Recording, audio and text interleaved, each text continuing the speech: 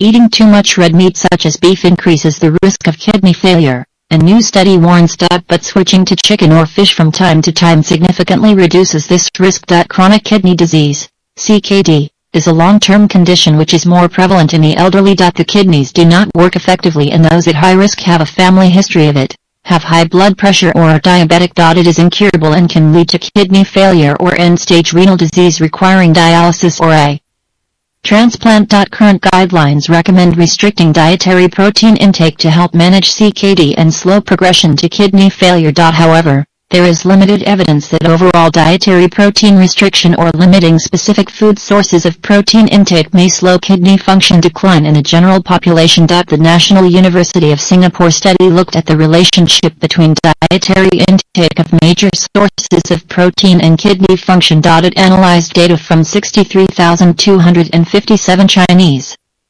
adults taking part in the Singapore Chinese Health Study. This is a population where 97% of red meat intake consisted of pork. Other food sources of protein included poultry, fish or shellfish, eggs, dairy products, soya, and legumes. After an average follow-up of 15.5 years, the researchers found that red meat intake was strongly associated with an increased risk of kidney failure in a dose-dependent manner. People consuming the highest amounts, the top quarter, of red meat had a 40% increased risk of developing kidney failure compared with people consuming the lowest amounts, the lowest quarter. No association was found with intakes of poultry, fish, eggs, or dairy products, while soya and legumes appeared to be slightly protective. Substituting one serving of red meat with other sources of protein reduced the risk of kidney failure by up to 62%. Dr. Woon Pui Koh said, "We embarked on our study to see what advice should be given to CKD patients or to the general